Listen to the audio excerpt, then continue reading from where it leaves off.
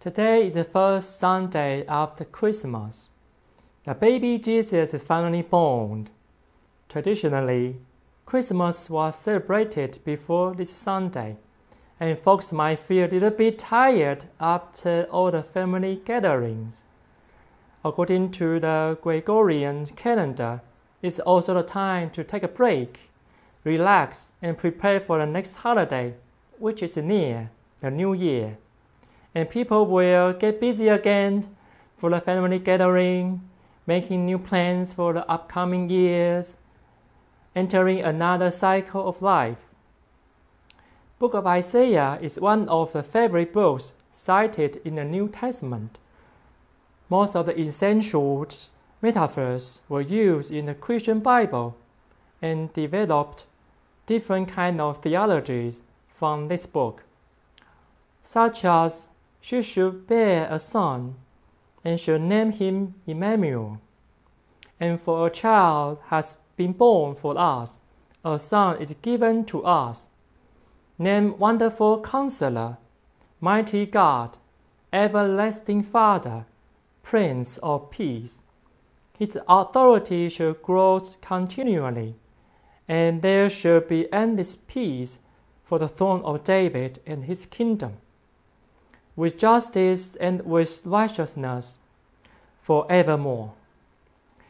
An image of the suffered servant is also popular among Christians. Author of the Gospels used this book as a prelude for John the Baptist too. We might not be too surprised that even Jesus read the book of Isaiah, chapter 61, 1-3, in a synagogue on Sabbath, and claimed this is his mission on earth, which is saying, The Spirit of the Lord God is upon me, because the Lord has anointed me. He has sent me to bring good news to the oppressed, to bind up the brokenhearted, to proclaim liberty to the captives, and release to the prisoner, to proclaim the year of Lord's favor, and the day of reverence of our God, to comfort all who mourned, to provide for those who mourned in Zion, to give them a garland instead of ashes, the oil of gladness instead of mourning, the mantle of praise instead of a faint spirit. They will be called oaks of righteousness, the planting of the Lord to display his glory. Such an important book, isn't it? Prophet Isaiah, son of Amos, has a vision concerning Judah and Jerusalem. Recent biblical study told us there are 3 different Isaiah in this book. They represent and reflect on different contexts and challenges in their time. The scripture we read today is between the 2nd and the 3rd Isaiah, which is since the fall of Judah in 597 BCE, and soon the exact period.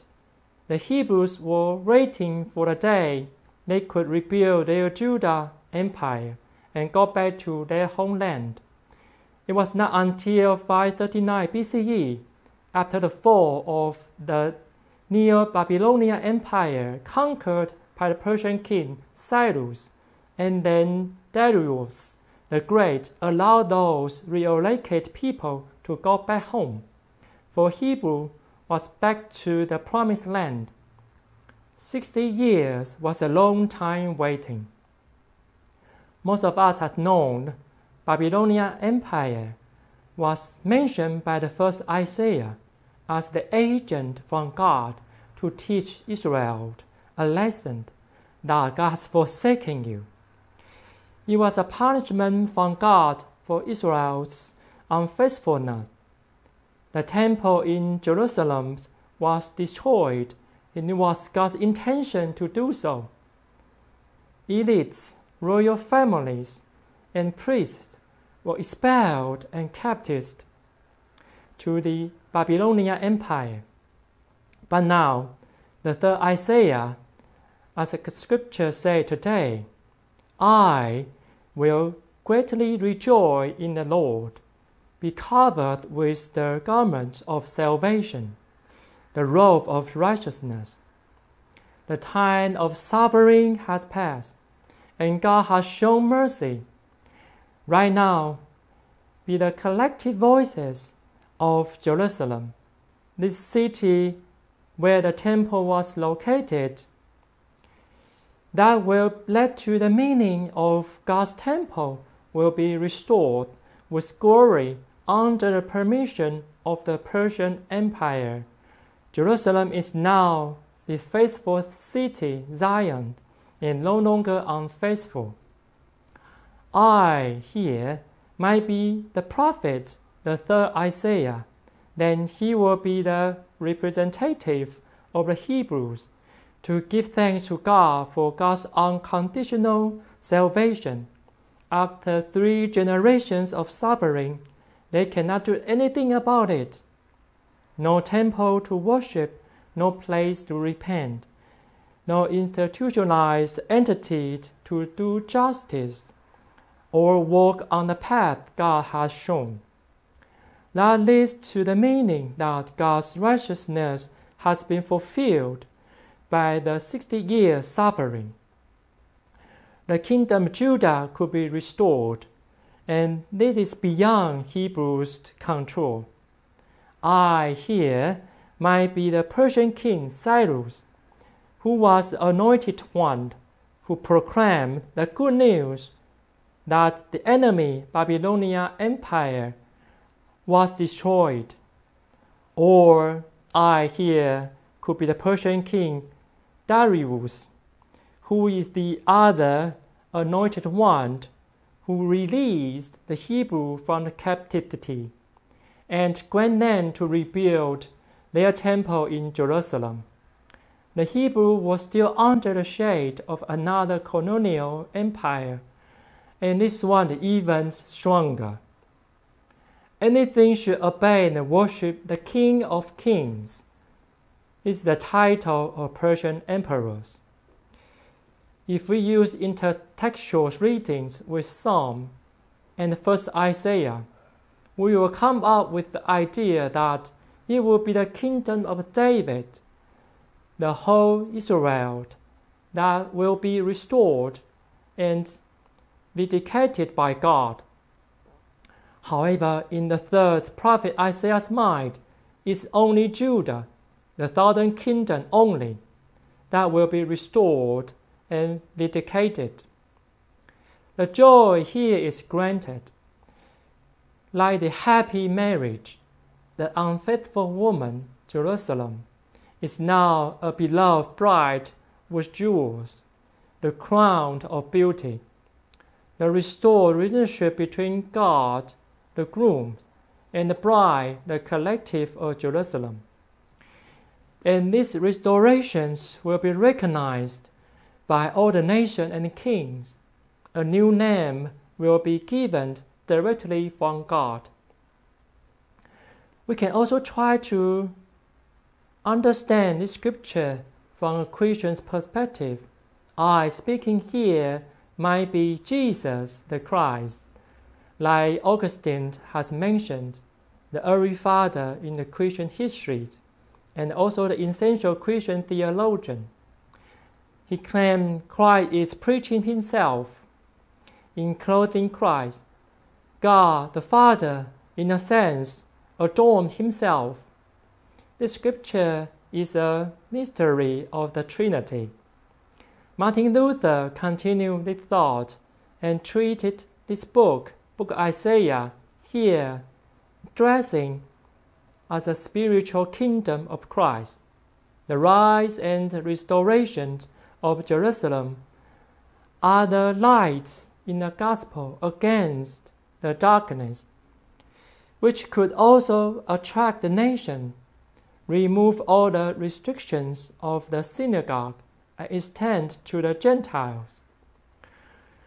And that leads to Jesus being the Christ, the King, the Messiah, and the Anointed One.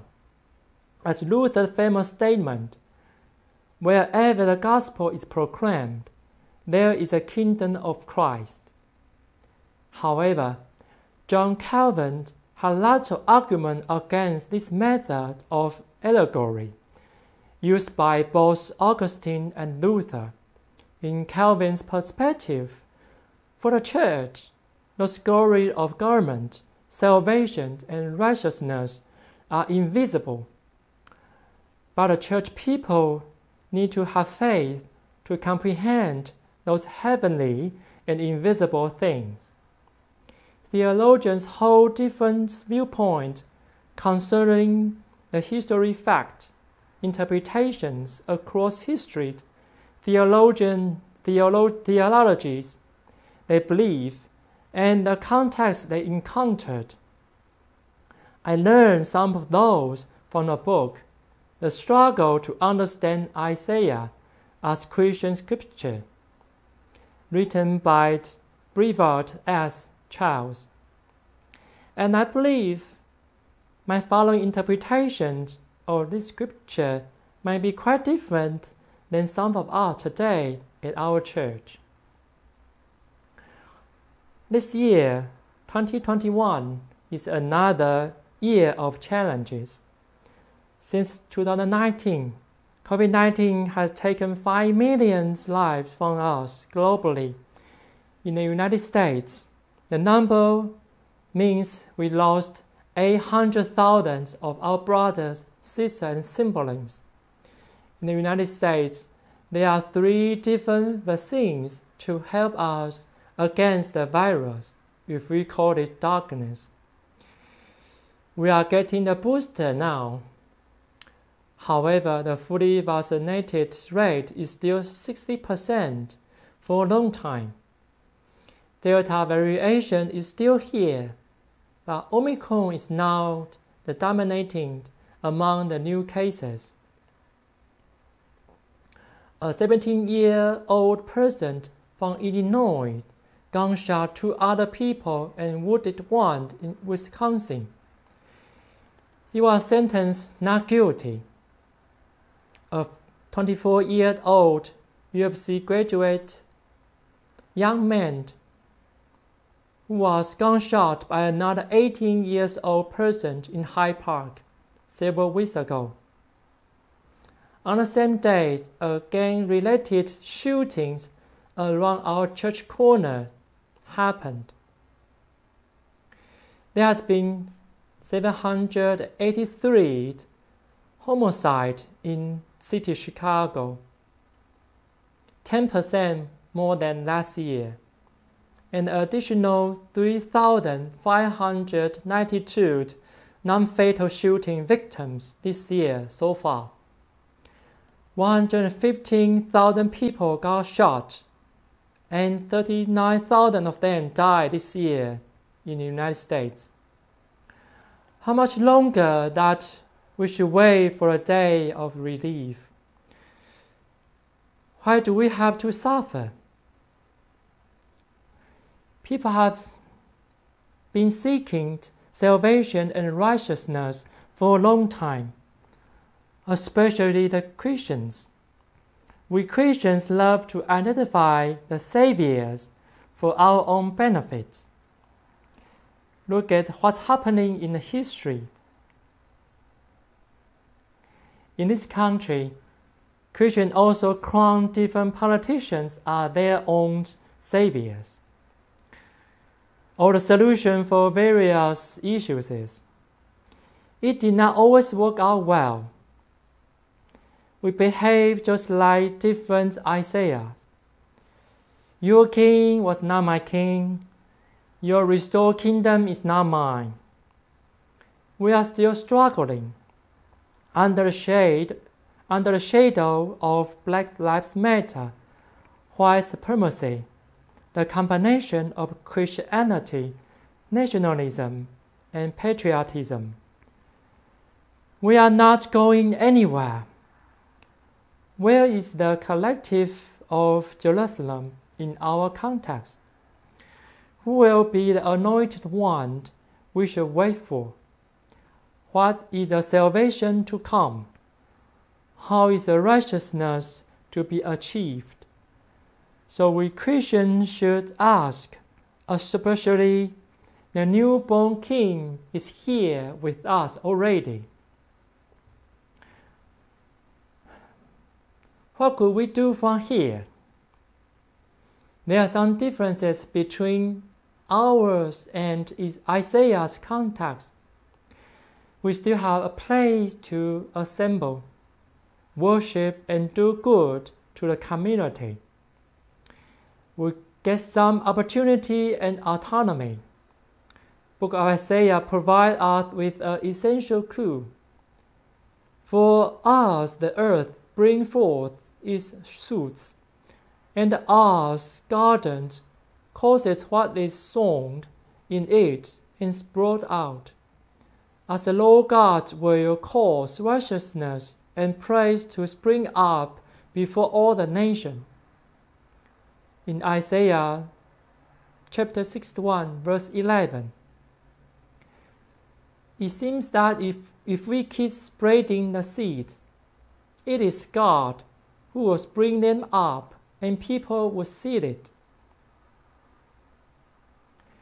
In the late summer this year, many of us joined the lawn planting, and we do see the differences.